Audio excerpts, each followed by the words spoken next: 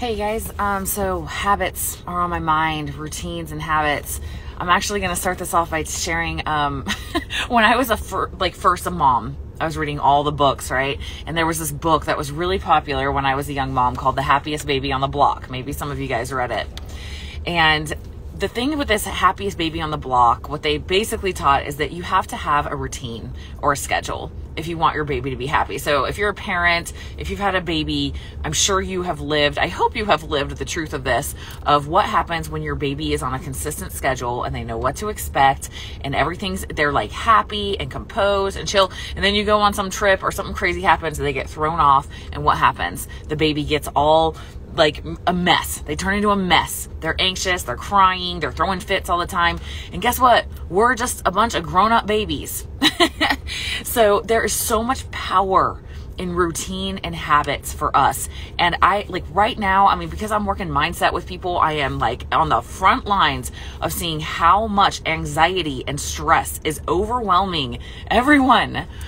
And I instituted a morning routine about 3 years ago now, and it has been completely life-changing. So I am making myself the happiest baby on the block by giving myself my own routines and habits that bring me peace, that let me know what to expect. They help reduce anxiety. And so I just want to encourage that. If you haven't yet instituted something in your life that has routine, that invites power into your day, especially in the mornings, please do that for yourself. So I'll share, this is what I do. So I wake up at the same time every morning. I get up at 5. Sometimes I want to really push that into 4. I love my morning routine so much, but the reality is I have teenage kids and I don't get to bed early enough for me to make that a consistent habit. So 5 a.m. I get up at 5. Okay. And if you're just starting this, make it like clockwork. So from 5 o'clock to 5:20, I get ready. I have my gym clothes laid out the night before. There's another habit. So they're just laying on the floor. I got my freaking underwear, my socks, my shoes, my sweatshirt, everything's picked out. Okay. Then I get up, brush my teeth, do all that stuff. So I'm awake, and then I meditate. And so for 10 minutes, I meditate. And very simple. If you want an app, that's amazing. My favorite meditation app is Insight Timer. I recommend doing guided for like a year. There's tons on YouTube too, but Insight Timer is great. It's free. And now I've kind of graduated into silence. My whole goal is to have silence. So I just say, hey Siri, set a timer for 10 minutes. Boom, sit down, 10 minutes, just releasing thoughts. And the key of meditation, I won't hang on meditation for too long, but it's generally just teaching yourself how to allow thoughts to come in and become aware of your environment, become aware of your body, become aware of sounds, become aware of your thoughts and your thought patterns, and just let them go. Don't hang on to them. Don't be like, oh, I thought about something again. Don't do that. Don't stress yourself out. Just be like, okay, interesting. I think about fitness a lot. I think about my kids a lot. I think about that stressful conversation with my mom yesterday. That's on my mind. Got it. Noted. Let it go. Okay. 10 minutes of meditation. It's also going to teach you to not be so impulsive. So the thing with meditation that holds people back is they expect to do immediately, like you're going to have this vision and your whole life's going to change. Nothing's going to happen. Ooh, and that is so challenging for so many of us to not get an immediate response of like something happened. It's like, okay, I'm done. But it will teach you, I promise over time, it will teach you to be less reactive and less impulsive. So start your morning routine off with meditation. Do not meditate in your bed. Do not turn the alarm off and say, I'm just going to lay here and meditate. You're going to fall back asleep. So you need to get out of bed. Okay. Next, after my meditation, the next thing I do is a personal development program that I have. So it's called Elevated Worldwide. That is Tony Child. He is my guy, my leader, my mindset guru. He's amazing. He was the #1 consultant for Bob Proctor, who's the law of attraction guy for many years. He's worked with John Maxwell. He had similar coaches as Tony Robbins. He's amazing. So I do his program. By the way, if you do higher coaching with me, so my coaching now includes mindset coaching, training, nutrition, and mindset, and biohacking. We do cool stuff in higher. So after the first 90 days of doing my personal development program, now my clients are going to get to work with Tony through me, right? So Tony and I have a special, we're doing like a little webinar next week to announce that. So pretty freaking cool. Yes, I will say this live. So what is my mindset stuff with Tony? What does that look like? Well, it starts off with, I have a notebook, or he has a Kajabi program, an online version of it, but I have a notebook. And I write down, I sit there, and I've been doing this for a long time now. So each month is dedicated to a certain topic. I started with gratitude. His whole thing starts with gratitude. Super important. If you just like are kind of like me on gratitude and you haven't like dived in all the way on a gratitude practice, please freaking do that. It will change your life. You will go from unhappy and feeling like you're never enough and never have enough to abundance. I have everything. I can create anything. It will completely change who you are at your core. I'm serious. And yes, guys, I'll save this live. So I start with that. I did a whole month on purpose. I did a whole month on vision. I did a whole month on belief. I'm currently doing one on habits, which is why I'm sharing this, because it's on my mind. Just did one last month on discipline. So anyway, what it looks like is I write my purpose and I write my vision every morning. That's really powerful. And then after that, I write gratitude, but I write how I feel when I think about those things. I'm grateful for those 3 things I'm grateful for that day. Gets you in touch with your emotions. So many of us are so stressed out because we're so out of touch with our emotions. We don't even know what we're feeling. And being able to identify that is huge. So that's a really good way to consistently practice that ability every day. Okay, so after that, then I do some work with whatever the topic is that month.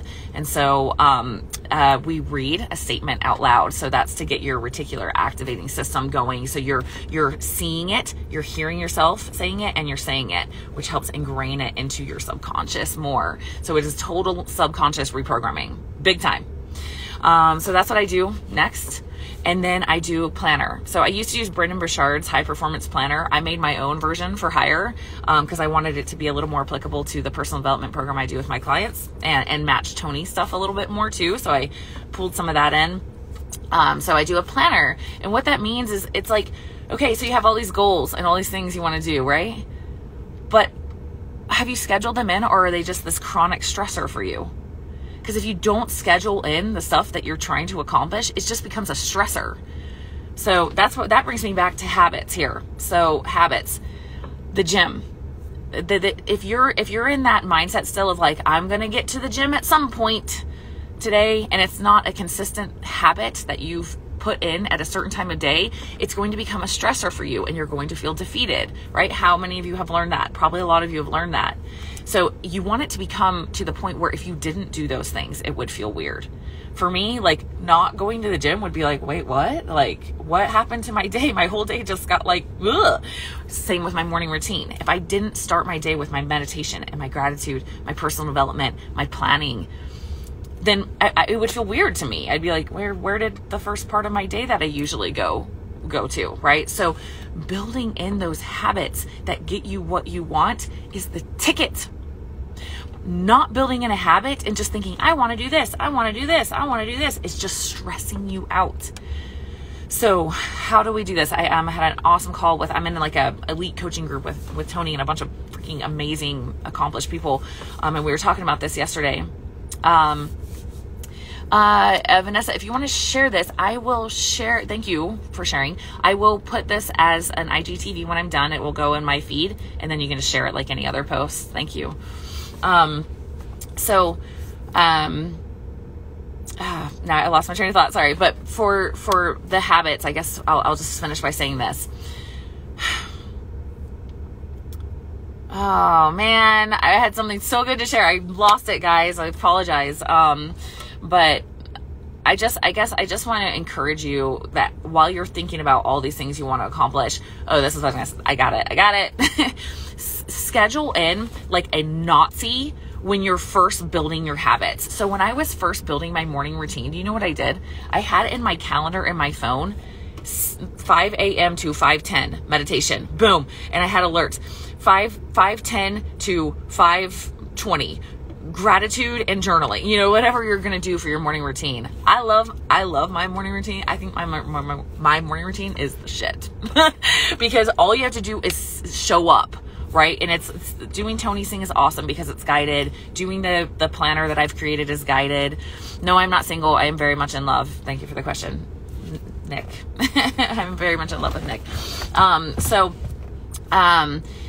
having something ready to go for you where all you have to do is set, it's like, you know what you're going to do. That's what relieves stress so much. It's just like me laying my clothes out the night before. It relieves so much stress. It's just like, it's already done. It's done for me. So I get my clothes on. I know I'm going to do my meditation. I know that I have this program from Tony that's ready to go. It's not this crapshoot of me having to use all this mental power of like, what should I write in my journal today? That stresses you out. That stresses you out. You know what I mean? So like, have something that makes it easy. So like I said in the beginning of this video, you can be the happiest baby on the block, right? Have a schedule for yourself. Schedule yourself like a goddamn baby, okay? It's going to relieve pressure, relieve stress. Last thing I'll share, if you're getting up at 5 a.m., 5-ish, when do you normally get to bed?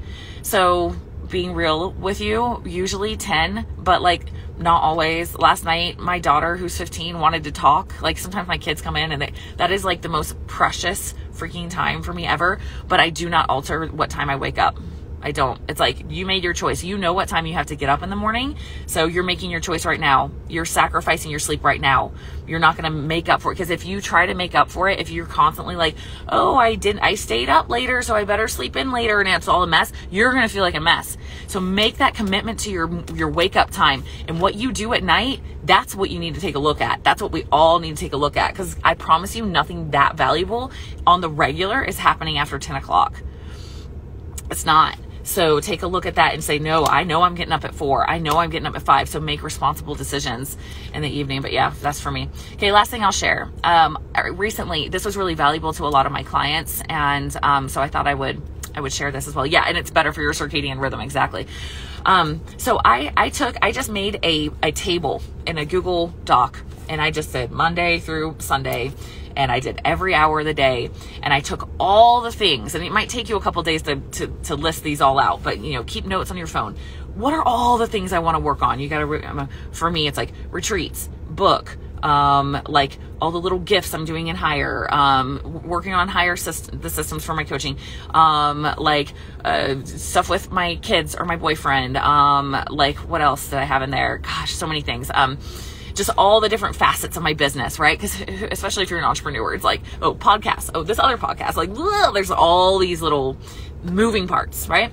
So I kept a list, a running list. So do that with your life. I really recommend this. Like, what are all the things, you know, and keep a list, and then create this like block schedule. And I want you to I want you to take all those things, and I want you to schedule in times that you're going to do it. So, okay, I need maybe 2 hours a day to work on systems in my business or whatever. Okay.